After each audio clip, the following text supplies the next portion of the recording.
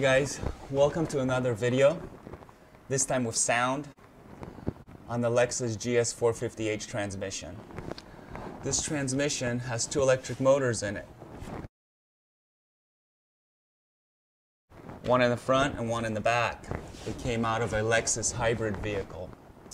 Today's video is going to be on the transmission wiring harness. Now, this is one of two wiring harnesses that you will need.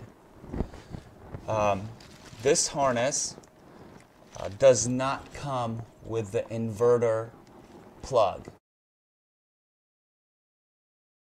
A lot of people think it does, and they mistake these ECU plugs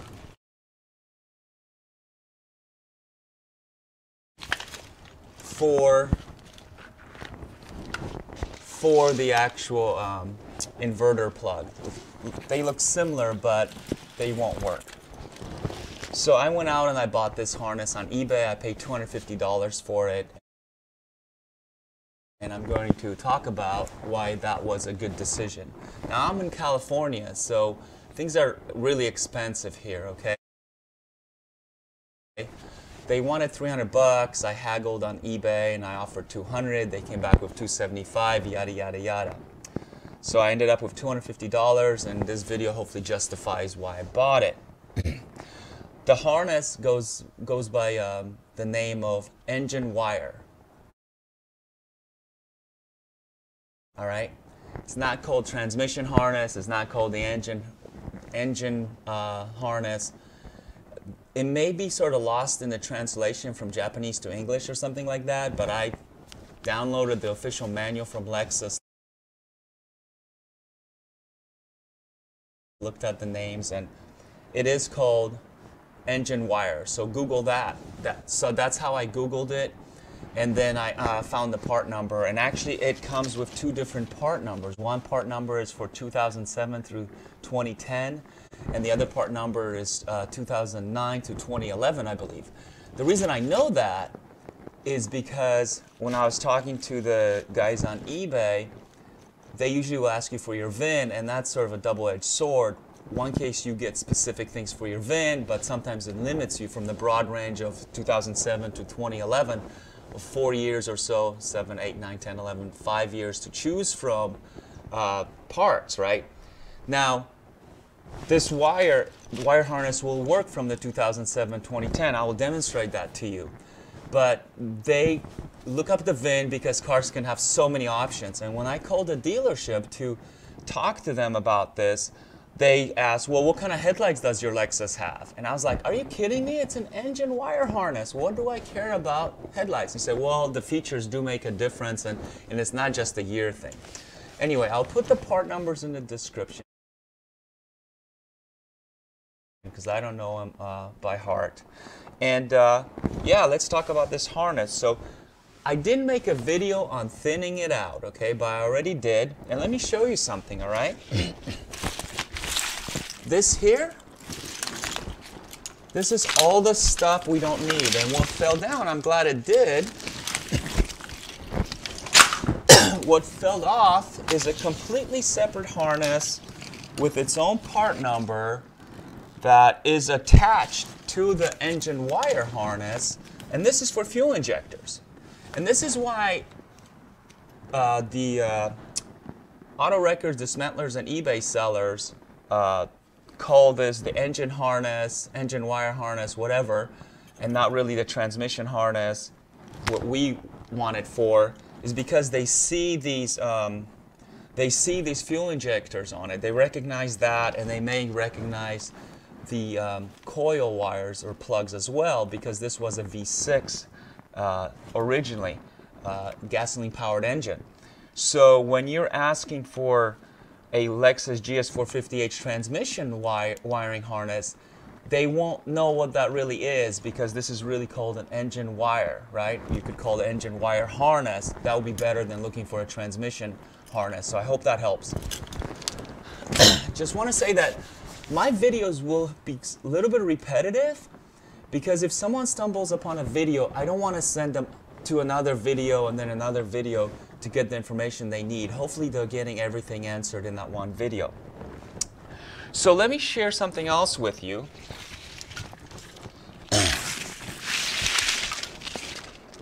This is how you can identify this harness, okay?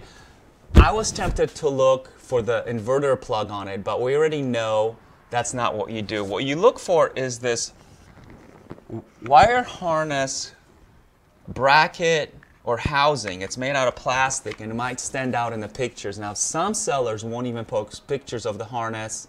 Some don't pull the harness till you pay for it. Some will just do low resolution picture of it in the box or a bin or on the ground. But if you do see some pictures of it, this is what you want to look for, and I'm going to unplug this and walk you through what's on there.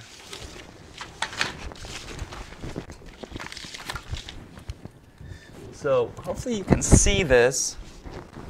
I apologize for the lighting. I'm learning about making videos, and I'm learning what a pain in the ass it all is.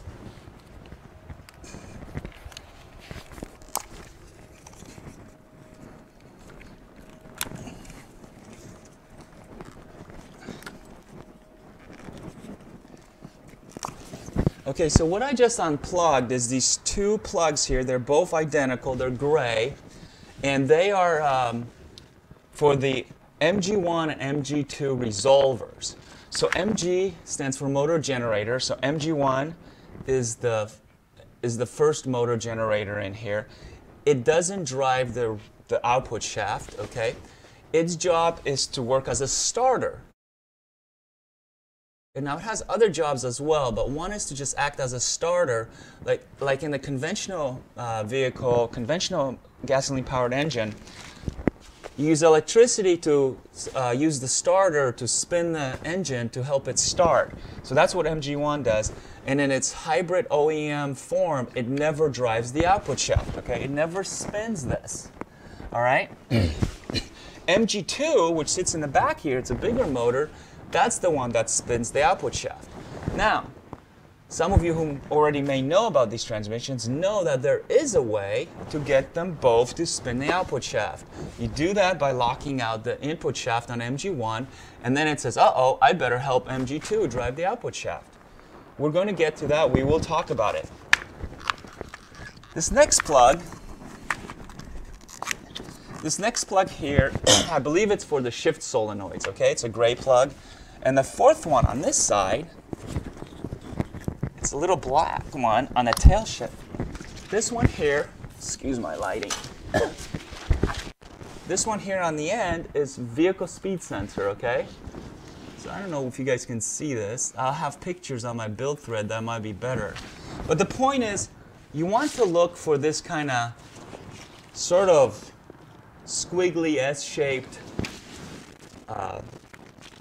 gray harness, casing, whatever, with these four plugs on it. This is what goes on this side. Now, the reason, this is gold, this is solid gold. The reason I bought this harness is because although you can buy these plugs, and I can buy some wires like this, automotive grade, and I don't mind tedious work, and I can make that part of the harness. But what is very difficult is these shielded twisted pair black cables. These are the resolver cables. And as you can see, when I thinned out the harness, I realized that, oh man, this is great. There are, how can I show you these plugs? Matching plugs on the other ends that will plug in directly into the primary wiring harness that I also bought, which does have the inverter plug on it. So this alone is worth the $250 to me. I've heard other guys, talented guys, electricians who've built these harnesses themselves from scratch and said, you know, they would never do it again. It was very hard, very difficult. There's just too much room for error. When you're doing an EV conversion, you're going to have such a steep learning curve with all the other nonsense that make it as easy as you can. And I thought of this funny analogy, you know, I'm building an electric vehicle, right? So why am I having a hard time spending over $550 on two wiring harnesses, right? $250 on this one, $300 on the other. It would be like buying a sailboat and not wanting to spend money on proper sails, right? So I'm okay with that. You know, I know that was expensive. I paid $700 for this transmission on eBay. All right, and maybe you already said that. I did a couple takes of this video trying to get the sound right, so I don't know what I said when. But this is free freight shipping, which means that you need to have a loading dock and a forklift. So it pays to have friends that have that. My buddy allowed me to ship it to his company, and then I gave that forklift operator 20 bucks, and he shoved this on a pallet into my wife's Honda Pilot. Don't tell her that. All right, so we have these 4 plugs on this side. This is the driver's side of the transmission.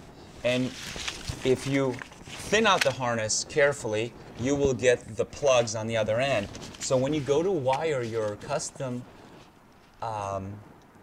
open source VCU, there is no cutting, no splicing, and no crimping. These will just plug in beautifully. All right. On the other side of the transmission, which I can't show you in this video, maybe I'll flip it around later. It's hard to slide this thing even on the coaster. Well, maybe I'll give it a try.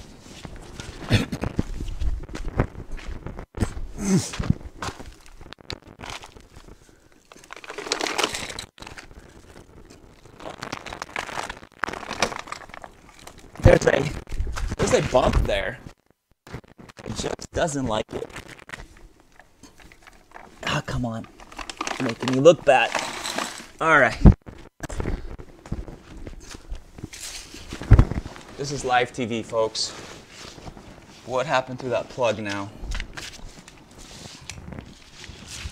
Great. So now we're looking at the other side. This is the passenger side. And I know I'm repeating myself, but now we can take a closer look at something that is super important over here. Can you guys see that? That is what we call the oil pump. How can I make that? Right there. And it's very important that that comes with your transmission when you buy it. Guys want $1,500 for this stupid electric oil pump. This transmission has 2 oil pumps in it. One's internal, mechanical. When there was a gasoline-powered engine on it, it would spin that pump, like in a standard automatic transmission, and use the transmission fluid to cool and lubricate and help shift, right? Well, when it was in hybrid mode and the engine was shut off, the electricity would power. It would also be an orange cable, which is high voltage. It would power the oil pump. So make sure you get that.